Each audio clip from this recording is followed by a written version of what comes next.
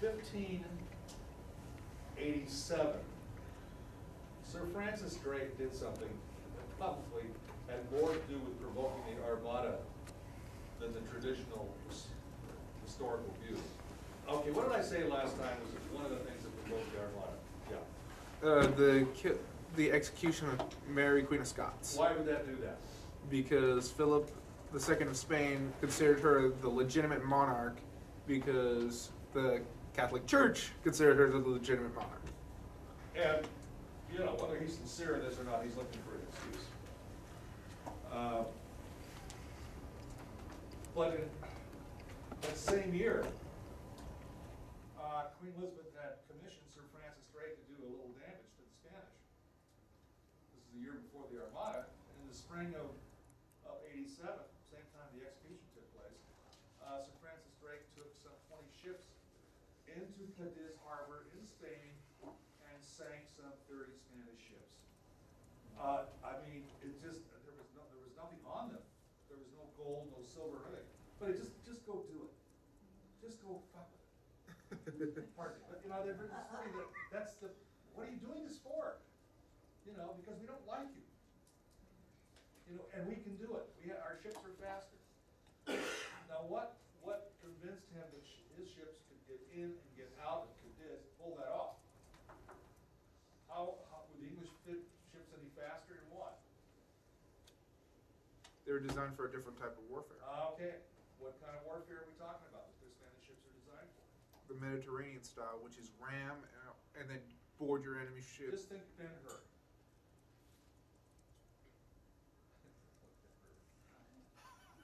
Time to retire. That's for sure. Did anybody ever see the movie Ben-Hur? Oh, yes. Ramming speed. Okay, you're out there with your oar. You know, you got 400 oarsmen on board a ship. They're beating a drum, and you got that's Mediterranean style warfare. It was still being practiced. Now, why were the Spanish convinced that was still acceptable? They beat the Ottomans, who were not known as a major naval power. Why? Because they were still ramming ships in the Eastern Mediterranean. This was their style of warfare. This is what made Western Europeans supreme at sea, is because they broke free of that type of warfare. Except for the Spanish. Except for the Spanish and to some degree the Portuguese as well. But even the Portuguese broke free of it up, because when they got into the Indian Ocean, the Ottoman fleet attacked them. The Ottoman fleet was protecting the pilgrimage to Mecca via the sea lanes in the Indian Ocean. And the Portuguese attacked them using square rig sails and lateen rig combination, using some oars, but on the whole, much lighter ships, much faster ships, little Portuguese carousels sailing circles around these large Ottoman ships, and then you had all the other ships dealing in the Indian Ocean trade. They had plenty of ships in the Indian Ocean, but none of them had guns starboard, port, and starboard. They all had guns fore and aft. They hadn't developed that side-angle shotgun. And ships that tried to do it without a lot of training, a lot of practice, and the science of ballistics, were blowing their own ships out of the water trying to do this. Why? Because of the recoil. So the Portuguese had managed to at least advance their ships enough on the caravels to do this. The Ottoman ships had never tried this, so the Spanish were, I think, really convinced that they were superior because, first of all, their ships were bigger. And one thing is very sure, when we get to the Armada, English ships really don't do that much damage to the Spanish Armada. These ships are oaken ships, they are big suckers, and much of the cannonballs just bounce off. Just bounce off.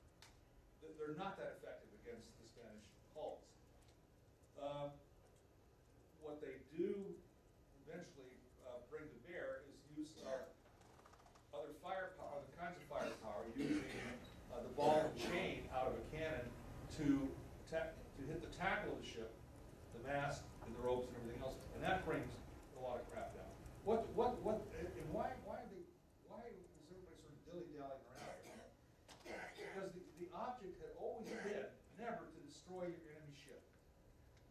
to bring it in, capture it, bring it in, refit it for your own purposes. These ships are expensive.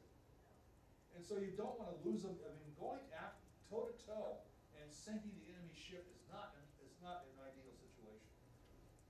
So in the Ottoman battle, the Battle of Lepanto back in 1571, this was considered a major victory. They took a lot of Ottoman ships home, and the Ottomans decided to rebuild their entire navy, and they deforested about a third of Europe to do it. These are big ships. These are heavy ships, but it's a different. The warfare is changing. What changed the warfare is actually what we call the Atlantic experience. Ships sailing from England, from France, from the Dutch Netherlands, from going down from Spain and Portugal, even especially the Portuguese, in the Atlantic trade are going to learn a whole new kind of sailing. Remember, nobody had been in the Atlantic. The Atlantic may be right in front of you, maybe on your front door, but nobody sailed it until you get to the early 1400s. Nobody went out there. Everybody was still messing with the Mediterranean. You had very different conditions and a very different mindset. So this attack at Cadiz by Sir Francis Drake makes him he's a superhero. Well, he's already done damage. What was the other damage he did? Let me see if anybody else has studied this stuff. Anybody? Anybody? Yeah. He attacked them in Panama. In Panama. What happened in Panama? Anybody? Waiting for the Spanish treasure to come from the Pacific and offload. Right. Reload.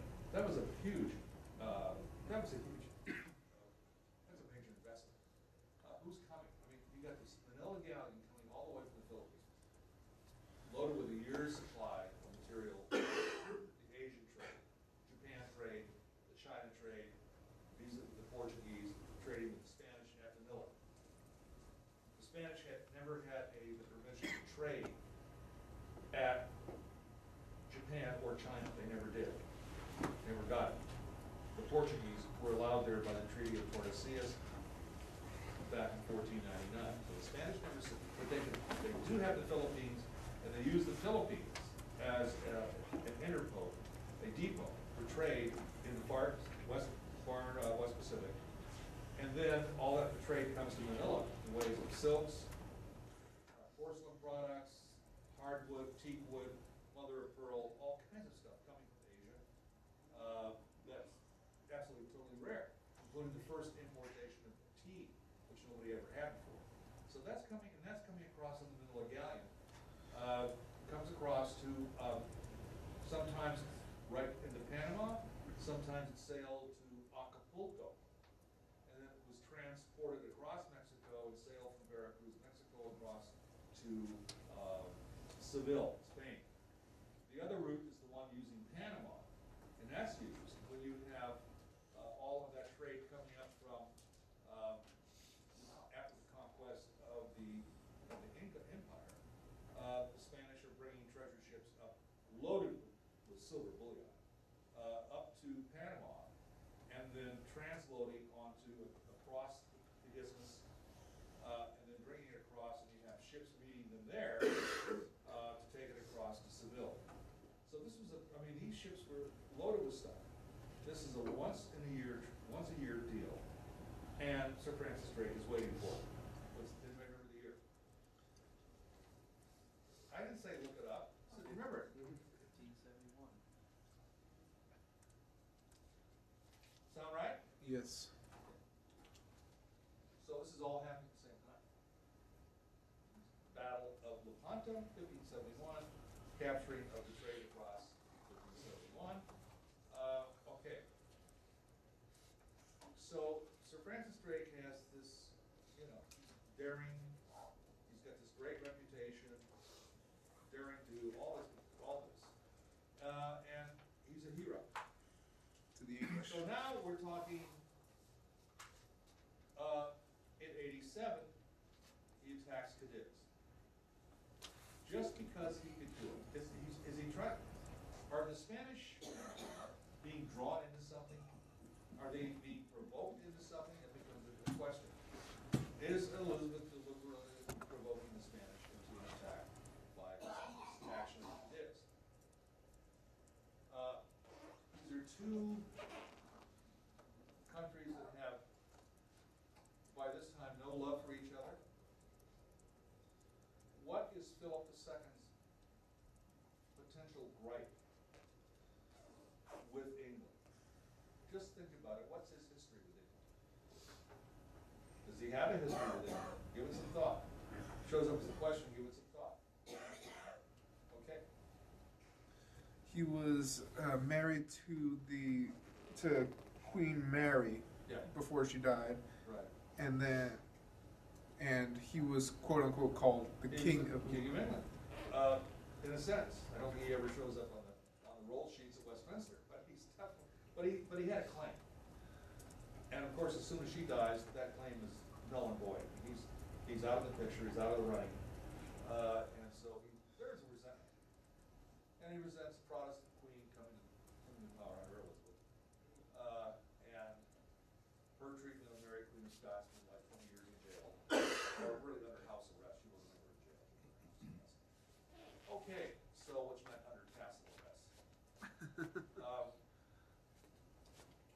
So these things are all, part of the deal. There's been a long history of conflict. The English have been supporting the Dutch rebels against Philip II. Philip II made a big tactical blunder by acquiring Portugal in 1580. He's acquired all of Portugal's colonies, and that makes Portugal and all her overseas colonies a target of Dutch opportunity. The Dutch merchant fleet, called the VOC, are also known as what? the Dutch East India. Dutch East India Company, big one. Probably the biggest at the time. Private investment company, put together by some 7 cities in Holland, each with a board of directors, each one building this, what's called an empire within the empire. The Dutch East India Company becomes a company empire within the framework of the emergent Dutch Republic. It's going to emerge from becoming the Spanish Netherlands to becoming the Dutch Republic. Is there a king? No. What do you have? Stadtholder. The stadtholder. Okay. House of Orange. It's a dynasty, there's no question. But it sort of goes by a different name. The Dutch give the Spanish a lot of grief, and so Philip II is now dreamed up as a major commitment to finally knock out. What are the major problems in his war? Protestants. Protestants. He has Kurds in his way. This is to say. At least last one wrote that.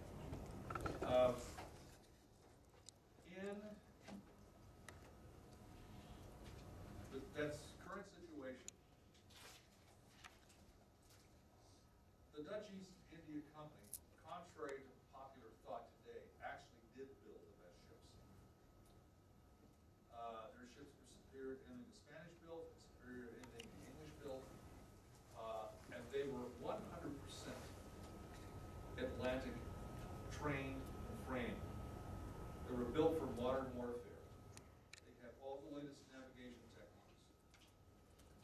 These are ships that learn very early how to use a certain amount of tack, to be able to sail against the wind, using knots to determine how fast you're going. Rope with knots in it, actually, this is how it started. Use of celestial navigation, use of an astrolabe, first developed in China, now becomes part of the Dutch equipment. And they're already sailing all over the globe, trying to absorb and take Portuguese colonies. They didn't want to bother with the Spanish colonies. Why not? Because the Spanish colonies, Spain has what? Mexico and Brazil. Forget it. They're going to defend that. And they've got the manpower to do it. And you're talking, you're going to be, that's suicide. You don't want to go after Mexico, for God's sakes, or go after Peru. You're not gonna do that, but you can go after the Portuguese colonies that run smaller. And the entire Portuguese overseas empire only has, at its height, 10,000 people running the Portuguese overseas empire. It's an amazing phenomenon. There's a book on it by Charles Boxer called BOXER, The Portuguese Overseas Empire. It is a phenomenal piece of work. It's old, it's dated, it's out of print. Get a copy. Because it'll tell you a story that you've never heard. It's wonderful stuff. It's just absolutely primary reading. Now,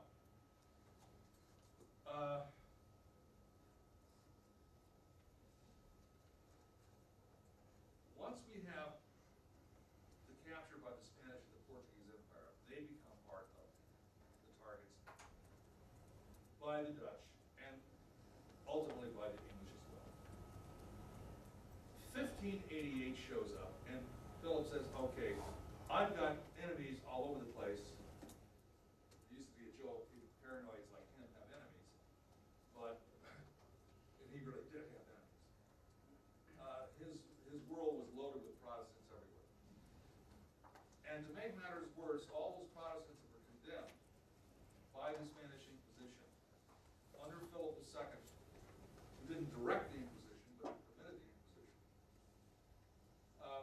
the Santa Inquisición, it's called, the Holy Inquisition. All those that were involved in this were given a certain amount of authority to acquire land and many, many things.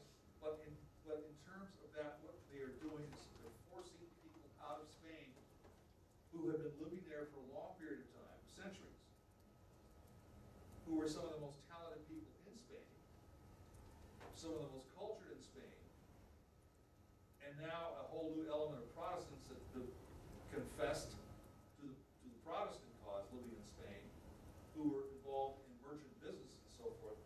They are all now forced to leave the country. Jews, Muslims, Protestants. After 15, 20, 15, 30, Protestants are part of the deal, part of the eviction notice. And to make it worse, it's the Ottoman Empire that opened up its doors and said, you can't live in Spain? Come to the Ottoman Empire. Free room and board, freedom of religion, low rent, all the food you can eat, religious toleration. Are you kidding? This is a Muslim power. Yeah, they're not kidding. And the leader of this thing, this is the Graccha, was the most powerful Ottoman ruler at the time, and that is Suleiman the Magnificent. He's doing it deliberately to aggravate the crap out of Philip II of Spain. And what is more important, this individual, this Ottoman ruler, he is both the Caliph and the Sultan of the Ottoman Empire. He's the deputy of the Prophet of God, the shadow of God on earth, and all these things that all Catholics hate. Because he's now, he's a true leader of the Sunni Muslim world, right there in Spain's backyard, Eastern Mediterranean. He's there just to aggravate the hell out of Philip II. That's what he's doing constantly. And now he says to Philip, you're just a schmo. I'm going to take all these people and I'll show you how to treat people. And so here is an empire, a Muslim empire, that's saying we have much more toleration than you Christian jerks. And especially you the Catholics. Now they're both killing each other off. Okay, let's just get that plain. But what is important here is that the Ottoman Empire really, in its own way, saved the Protestant cause. He kept the Protestants, he kept the Catholic powers at bay. During the reign of Charles V and Philip II, they could never get their footing to deal with the Protestant cause in any big way, which they could have because they had the money to do it and they had the army to do it. They could never do it because their army and their navy is occupied trying to defeat the Ottomans. And who was busy throwing armies and navies at them? Suleiman. He's doing it deliberately. He's not a Protestant for crying out loud, but he's doing it because it is throwing the Habsburg Catholics, his great enemies, off balance. In the decides to launch a major invasion and attack the city of Vienna, capital of the Habsburg Empire.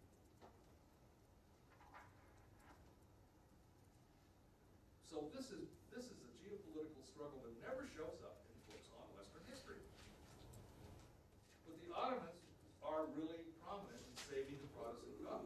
Without this, it's unlikely that Martin Luther would have ever gotten his little leather boots off the ground.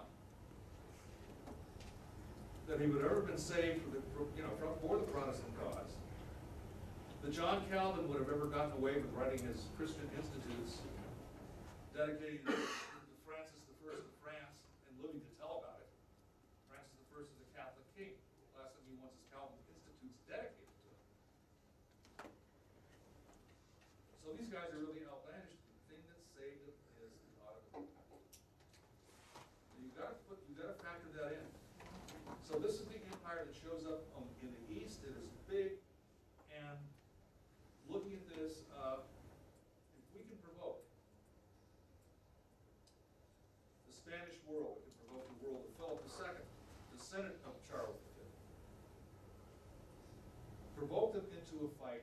While their back is turned, maybe the Ottomans could really deal a death blow to them. Why? Because England is looking to enforce something that they can't do entirely on their own. To enforce a new doctrine that's been evolved just in the decade earlier. What doctrine is that? Say what? Balance of power. Well, it's going to involve balance of power, but it is something else. Yeah. The Elizabethan compromise to protect her subjects. Nope. Nope. If you challenge, yes, go ahead. Is it the one where so that you can't protect the areas you claim, then you don't really You don't deserve it. You don't deserve it. If you can't protect them, they're not yours. What are we talking about? Overseas colonies, especially in the Western Hemisphere. That means your claim to the gold digging and silver mining in Mexico is that, well, that's pretty well protected. But nonetheless, You can't claim Canada. we can challenge this. First of all, we don't buy Adrian IV's view of the world, dividing the world in 1499 between Portuguese and Spanish. We don't think that. That's a total Catholic call, and now we have the Protestant Reformation going. We don't acknowledge that. It's a brave new world. It's effective occupation, written by Richard Hakluyt, is the challenge to Spain. It's the one that really digs in the most and causes the most aggravation for the Spanish world. You may have a little fort there in St. Augustine, Florida, earliest city ever put up there by Europeans and the Americans in North America. But we don't recognize it as claiming all of Florida or much of anything else. You can claim all you want. We're going to move in, and we're going to develop ways to do this. And in the reign of Elizabeth, she does develop ways of doing this. You're going to find that all these so-called powers that have been influenced by Calvinism have a certain kind of way of doing this. And most effectively is what? The use of companies. The Virginia Company was one of, not the earliest, but the second earliest company to be developed. And it's developed by Sir Walter Raleigh, and he uses that to plant a colony off the coast of Virginia at Roanoke Island, in the late 1500s. It's a colony that disappeared from history, but later that claim was again readjusted. So the landing in Jamestown, Virginia, in 1607 is still under the Virginia Company auspices. What is the Virginia Company? It's named after Queen Elizabeth, the Virgin Queen. So we have the Virginia Company. And then the next big company to operate is going to be the East India Company. established just about the time of Elizabeth, just before Elizabeth died, in 1600. She'll die in 1603. They're using these companies, which is the Calvinist way of putting together merchants, bankers, and so forth for expansion, in terms of expansion, investment and expansion. So the Dutch do this, English do this. With the Spanish, everything is done, and the Portuguese, everything is done by the crown. There are no private companies. So you can tell the difference between Protestant and Catholic just in terms of the use of companies versus the crown being involved in expansion. The terms are used. Well, now we look at Philip II's response to all this. Enough is enough is enough. So he's really dealing with a lot of things and puts together the Armada. Basic Armada has 130 ships.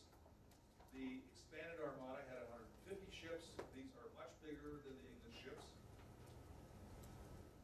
You have approximately 18,000 sailors on board. You're going to try to include with barges and so forth another, well, in terms of specific sailors running the ships, about 5,000. Then you have soldiers on board with 18,000. You can have about 25,000. Then you have the barges that you're going to bring into bear. These barges can transport troops to the total of close to 100,000 troops. Who's going to handle the military aspect of the operation, the infantry? The Duke of Parma, P-A-R-M-A. He's bringing troops from the Netherlands, from the Low Countries, as well as a huge amount of army coming up from Italy, from here. This is called the Spanish March. Italy, you head for the Low Countries, you put the Holy Roman Empire, but the Low Countries, this is all controlled by Philip II. Here, then, the Duke of Parma with 100,000 troops. But before that, Philip also has the grand plan. Now let's see if somebody else besides you knows what the grand plan is. Grand plan to take care of the Protestant cause once and for all, for good and all. Anyway, the big. Knock out the Dutch and the English. Okay. And the French Huguenots on the French coast. Right. You come up the French coast, you knock out the Huguenots. The Huguenots are what? Calvinists. Calvinists. They're not just Protestants, they're Calvinists. Wily and waxically Calvinists. Can't trust them. Calvinists are bad news. They represent everything the Catholic Church does not. They're a threat to the French king. He tries to wipe them out. This is going to take care of it. The last big attempt by the French to wipe out the Calvinists on the coast of France, the Huguenots, was what? St. Bartholomew's Day massacre in 1577. Okay. He's done this, he's tried to do that. It's not successful, they're still there. So the religious wars are still going full steam. Next comes moving from that, and as William said, moving over to then attack the Dutch Calvinists, provided you can find a location to attack them. That's the problem with the Low Countries. Well, it's 1-2, and it's the knockout blow. Once you do that, you load all your 100,000 troops off the Netherlands onto these barges, and you sail across the English Channel just like that, and you head to the Thames estuary. You go up that, you unload your troops, you have your formation of 130 ships, crescent formation, supporting these troops. You land these troops, provided there's no opposition and the wind blows correctly and so forth, and Queen Elizabeth doesn't arrive on the spot to give a speech, all those things. And you win the war. It's the Catholic cause. He's taken a little problem to develop. First thing is the commander that he has appointed dies a week before the Armada sails. So who does he appoint? The Duke of Sidonia, S-I-D-O-N-I-A. Medina, M-E-D-I-N-A. A very well-known general. He's never sailed a ship. He is now the admiral of the Armada. This is not a good sign. No. This is kind of strange. Yes? Did the Duke of Parma die a week before the meeting? No, this is not Parma's the commander of the infantry. It's proceeding up Italy, proceeding up out from Spain, through the Netherlands, with a 100,000-man army. That's Parma. And then as far as Parma's army is concerned on Dutch soil, what did the Dutch do? Kill them all. They tried, killing about half, what's that? Flood the dikes. Yeah. The little Dutch boy took his thumb out of the dike. I mean, the Spanish, this has happened to them before, they haven't quite learned that Holland is like below sea level, and the dikes are there for a reason. If you're there for the wrong reasons, that can, make it a very bad weekend for them. Okay. So, he does that. They lose a lot of their army in Holland. The attacks on France are very ineffective. So what the hell, let's just put everybody on board and sail across and go for England. And so, third, the plan is too damn involved. It's too multifaceted. It requires split-second timing in some things. It requires the right conditions for navigation, the right weather, and everything that could go wrong went wrong. So on July the 23rd, the Armada finally arrives off the English coast. The lead, I'd say, the lead opposition coming after the Duke of Sidonia Medina is Sir Francis Drake. Drake's a hero. And then Elizabeth shows up in Tilbury, Tilbury, in this speech. I had to find this thing. And I can just imagine what the response was. We talked about it a little bit the other day, but I'll just give it to you here. She's up there on her horse with sword in hand, like she's going to battle herself, okay? It's great image making. The Virgin Queen has given the nation a national virgin to worship and to lead the nation, as opposed to the loss of the Virgin Mary. England is now a Protestant country. The Catholics have lost the Virgin Mary. And so the question is, what is that? What does she represent? She is a substitute. At least historians have suggested this. I really don't know just how that played at the time. I don't really know. But the symbolism is very heavy, and she gives a speech, and I don't know who recorded the speech. But it's quoted as if she gave this thing, and it seems to make sense. My loving people, we have been persuaded by some that we are careful of our safety. To take heed now, we commit ourselves to armed multitudes for fear of treachery. But I do assure you, I do not desire to live to distrust my faithful and loving people. Her faithful and loving people, I love that. I mean, she's just tying everybody to herself, okay? She's the Virgin Queen. She is the national hero. She's the symbol of the nation. Let tyrants fear. I have always so behaved myself that under God I have placed my chiefest strength and safeguard in the loyal hearts and goodwill of my subjects. That's great stuff. And have always so behaved myself. Therefore I am come amongst you, as you see at this time, not for my recreation and disport, but being resolved in the midst and heat of battle, to live or die amongst you all. I'm one of you. I'm here with you. You know, I'm not in Hampton Palace. I'm here within view of the channel and the ships and what's going to happen. I'm here to suffer whatever you suffer, basically. to live amongst you all, to lay down for my God, for my kingdom, and for my people, my honor and my blood, even in the dust. I know I have the body of a weak and feeble woman, but I have the heart and stomach of a king, and of a king of England too. Now this is great shit. Pardon me, I love it. This is great. I mean, it's just, you know, you play with the words of material, and you wonder where the Elizabethan language comes from, why it's so powerful. It is just great stuff. That's why, despite all the mistranslations and bad things that show up in terms of the King James version of the Bible, it's still the most popular Bible among the Protestant world. They have written tons of modern translations. They love the old stuff. They love that's Elizabethan.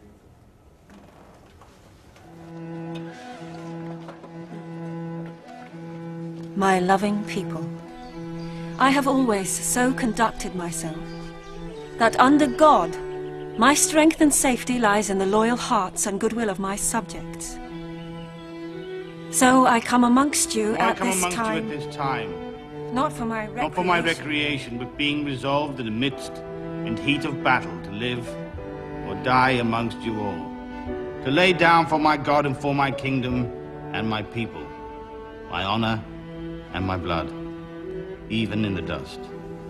I know I have the body of a weak and feeble woman, but I have the heart and stomach of a king, and a king of England too.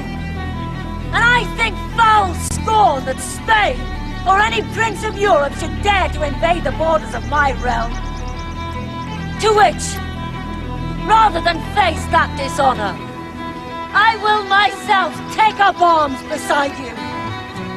I will be your general and your rewarder for your virtues in the field. We know that you already deserve rewards and crowns, and we do assure you, in the word of a prince, they shall be paid to you. And take heed, too, of my Lieutenant General.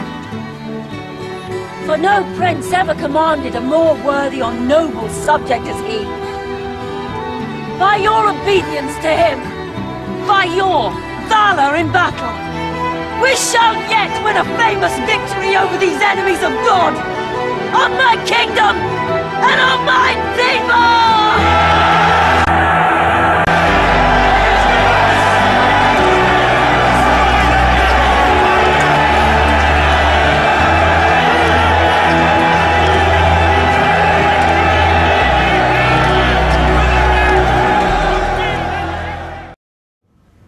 This is, I mean, if it really was spelled out this way, this is just a speech.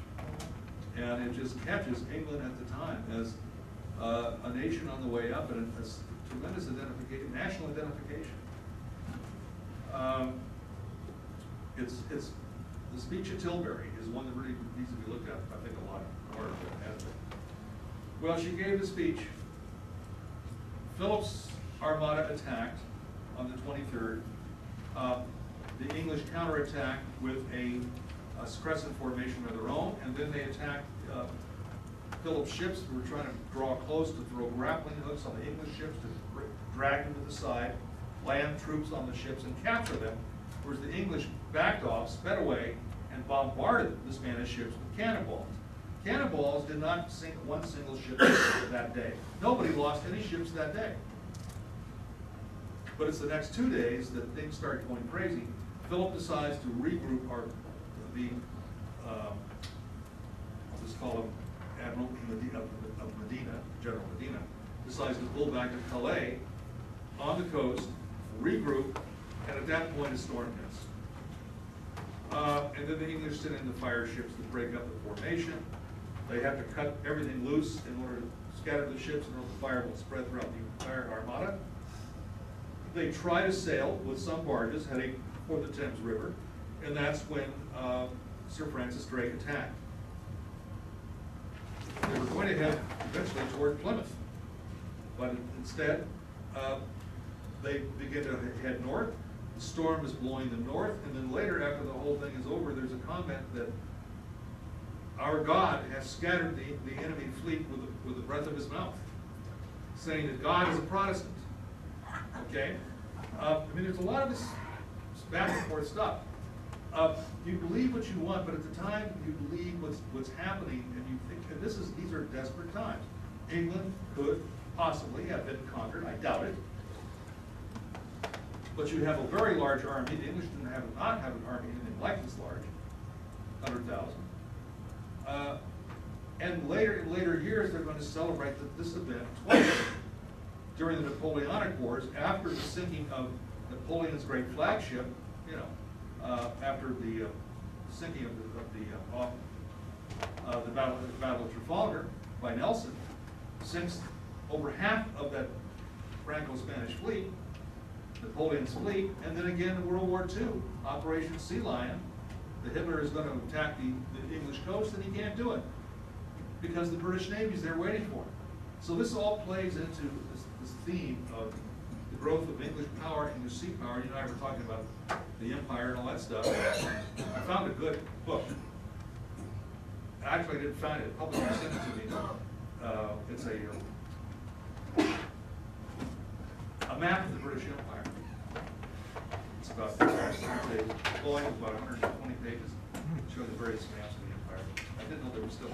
So it's something I really like. Study the empire. Now, this loss, now the wind hits, it blows the Spanish off course. They can't grapple the English ships. They're losing the cause. They sail around, and as I said before, they went all the way around Scotland. But I forgot to mention, they also sail around the Irish coast. You don't sail down between Scotland and Ireland.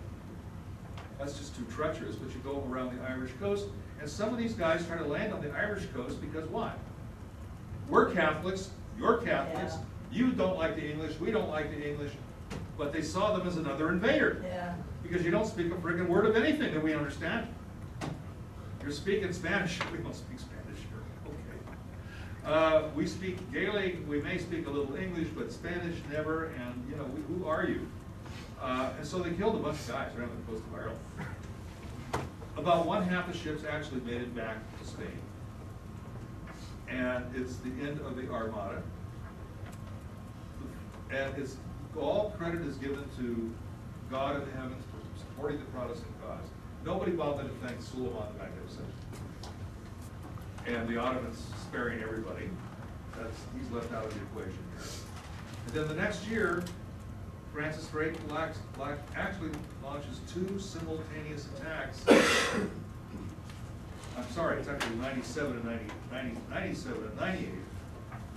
So it's 10 years later and 11 years later, 2 attacks on Spain, 2 English armadas. They both fail. And then Philip II, before his death, launches another armada against England. That didn't really get off the ground. So they never give up on the idea, and then the whole thing sort of fades away. Any questions? Other things are going on in life in merry old England at the time, and that leads us now to take a look at what Elizabeth is doing about the cultural life. She comes to power right at the height of the Renaissance coming to New York. So we're going to take a look at Shakespeare and Company for a few minutes anyway. The Armada is one thing, overseas colonization is one thing, international stress is one thing. Now we're going back to looking at England itself. One of the great advantages that the Renaissance had before it spread was the fact of the evolution of movable type in the printing press by Johannes Gutenberg.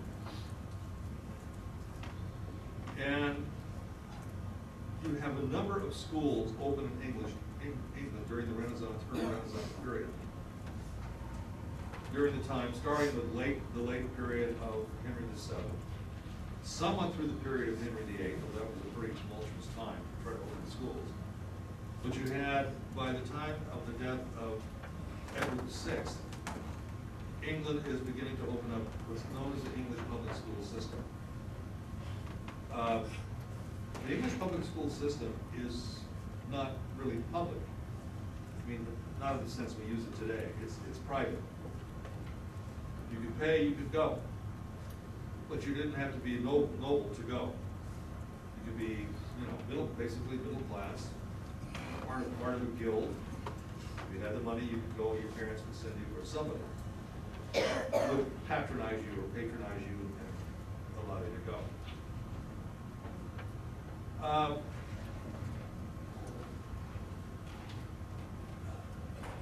What is taught in these schools? So now a little bit of a background, a small bit of background to Shakespeare. He went to the small school, it's Stratford on Avon. Has anybody been there? Seen there? Okay. It's a great little place. It pretty much looks like it did. It looks probably better than where I went to school at that age. Santa Monica Boulevard School in Hollywood was a gang-infested area. So anyway, even then.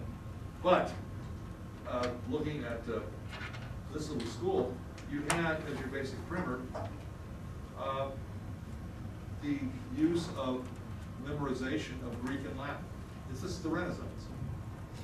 If this was the Middle Ages, before the rediscovery of Greek and Latin in the text, you'd be using the trivium and the quadrivium, which is a pretty limited curriculum. Here, you're going to study the Greek classics in the original language. You're going to have maybe 5 years of this under your belt. So for anybody to suggest that Shakespeare could not have known Greek and Latin, there's a real problem.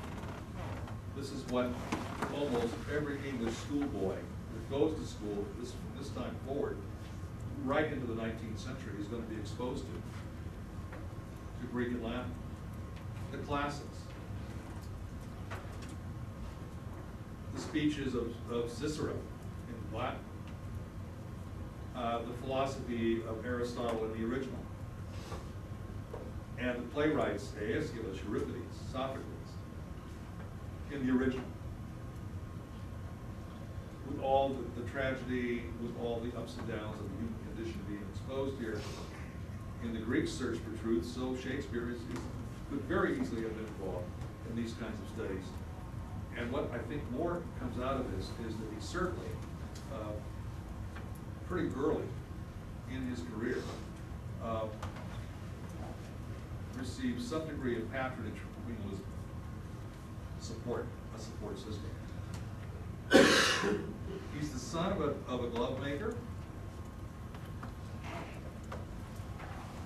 He's definitely lower middle class, if you want to talk about class.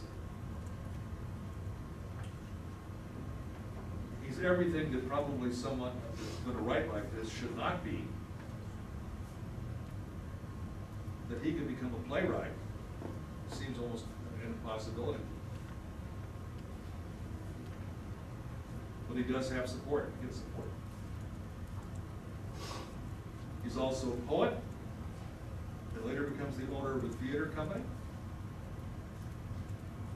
Builds his own theater. It's been slightly moved, but I remember going when I was doing research at the old British Library India office. You go across Blackfriars across the Thames, and the new Globe's there. They redid it. Some of the things I had to go see when I was there. Pretty impressive. He would make a decent living, no question about this. But in terms of the actors, reputations and so forth, it's a very different world. Well, it's not a different world entirely. They were considered a step above beggars and whores, as they said at the time. One of the writers at that time, Marlowe, was involved in a major tavern brawl, and he was murdered, stabbed to death. Ben Jonson was always dueling and or fighting,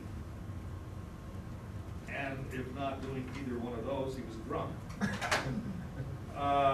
Shakespeare managed to stay out of that fray a bit.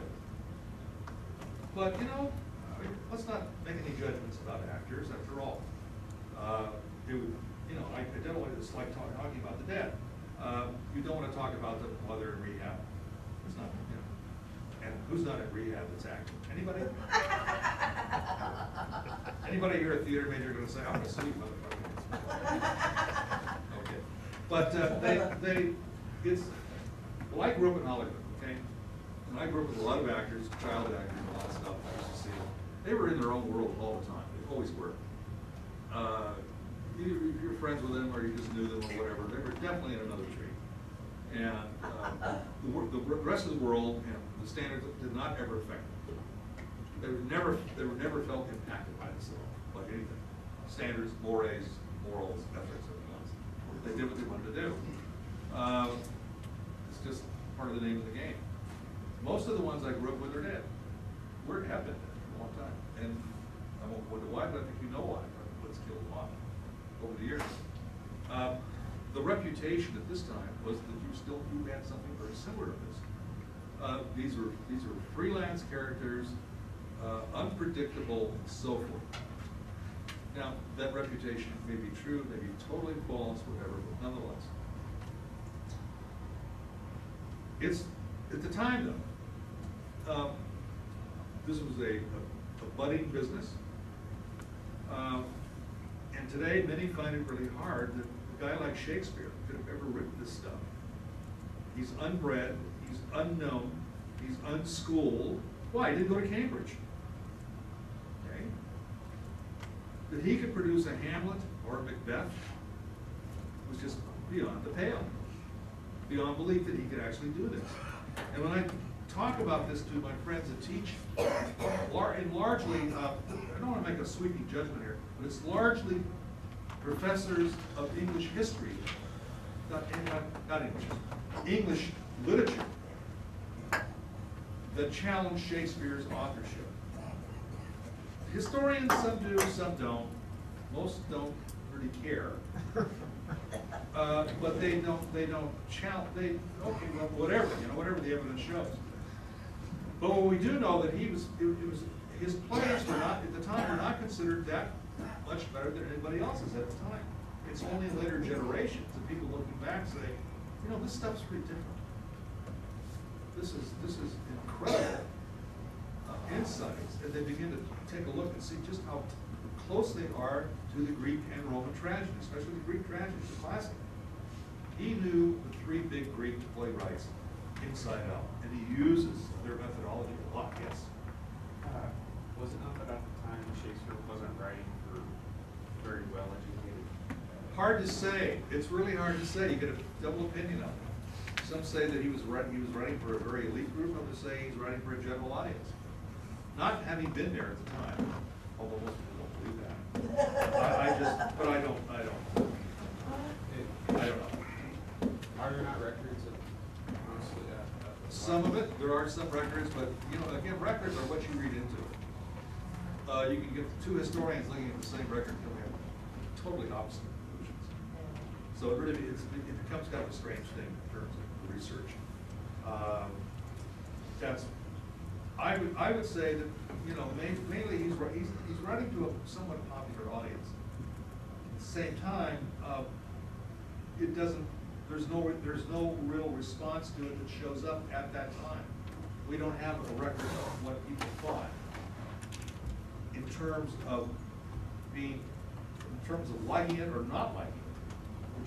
But you know, because other playwrights seem to be just as popular. Later, those that come along, maybe for political reasons, we're not sure, look back on Shakespeare as being a real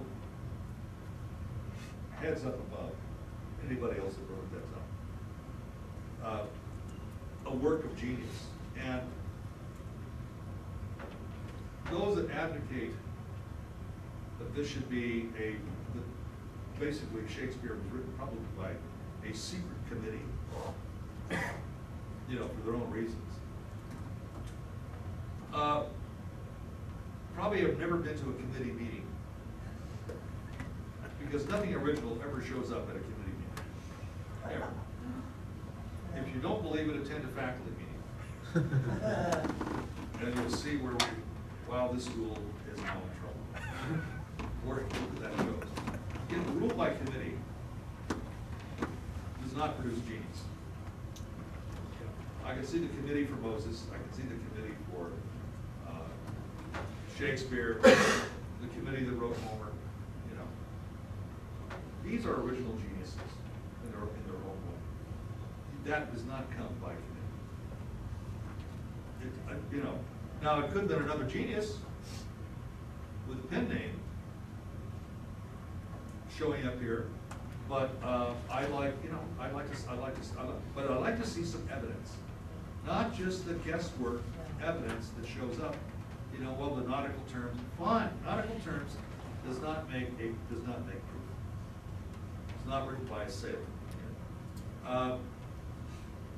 It's like ancient aliens that don't produce anything of a real artifact. They use evidence of ancient ruins and they simply say, these people could not have built this. This required a machine of some kind, an instrument of some kind. Show me the evidence. Show me the proof. Show me the proof that Shakespeare didn't do it. That somebody else, give me one piece of evidence. Give me a frickin' document. There's gotta be something out there somewhere that says it. Yeah. You said that Elizabeth actually worked for, supported Shakespeare? No, she supported it. Patronage. She supported the Shakespeare theater to some degree because Shakespeare, and here's why. Shakespeare wrote a lot of the plays to support the Tudor dynasty. And the Tudor dynasty had been at risk since the time of Henry VII because he had, they had just won the War of the Roses. The dynasty was split. Europe, by far, England is the smallest country in Europe. It's in danger of being attacked by just about anybody and everybody. So you have a dynasty at risk. You have a dynasty who is very legitimacy is always under attack by rivals. Some rivals right on English soil, others in the larger British Isles, but rivals nonetheless. Rivals supported by French kings or Spanish kings, whatever. So you have this issue of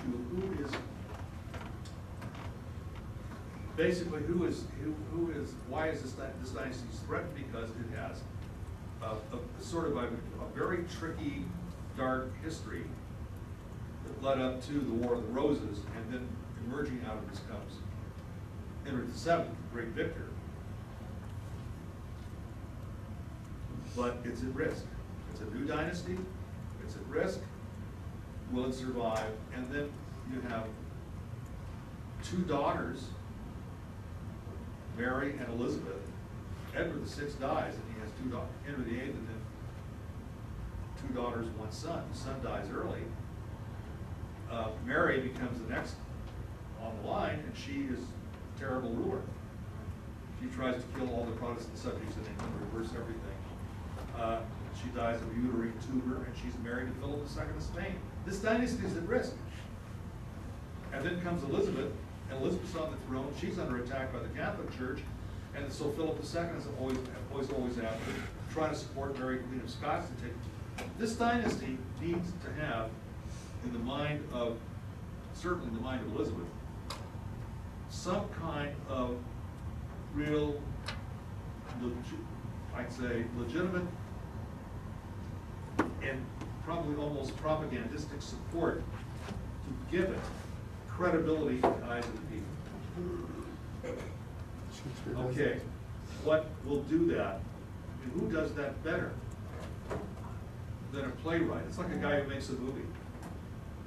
Yeah. During World War II, we had so many movies made in support of what? The war on Germany, the war on Japan. I mean, there's tons of movies, and they were all, not all of them, but pretty much all were propagandistic. Yeah. And I remember I grew up with them, and once in a while I see them, I thought, God, how do they talk like that? Well, it's because you lived through a war and you've got issues, big issues on your hands. But at the same time, English are looking for, not English, but the dynasty is looking for real support. Shakespeare gives support to the proper members of this particular dynasty. And that he does not detract, he does not try to, because if you want to undermine a dynasty in Europe at the time, you did it through plays. In Italy, they did it through the development of opera. One of the great operas written by Puccini. No, it wasn't Puccini. I was trying to think. Aida was a propagandistic opera supporting King Victor Emmanuel, Re d'Italia, the king as the king of Italy. Well, he wasn't king of Italy; he was king of Tuscany. And the propaganda in Italy wanted to unify Italy under a single king to bring back the emergence of the Roman Empire. Try and do this in 1860.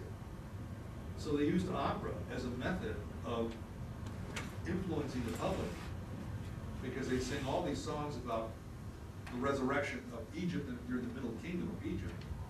But everybody knew this was a hidden message to support the rise of the reinvention of the Roman Empire with King Emmanuel as king.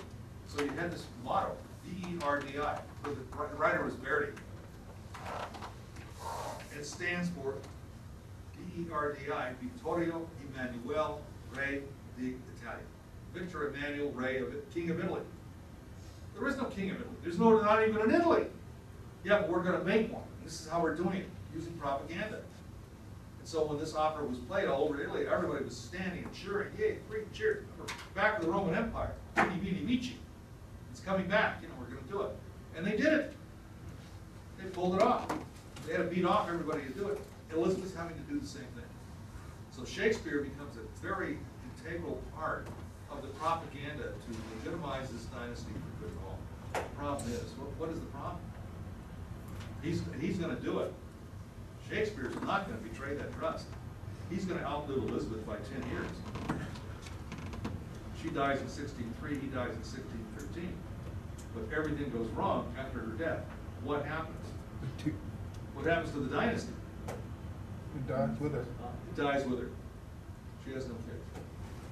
She remains the Virgin Queen, but her nephew, sort of a great nephew, James VI of Scotland becomes James I of England. He is the son of Mary, Queen of Scots, whom she executed back in 1887.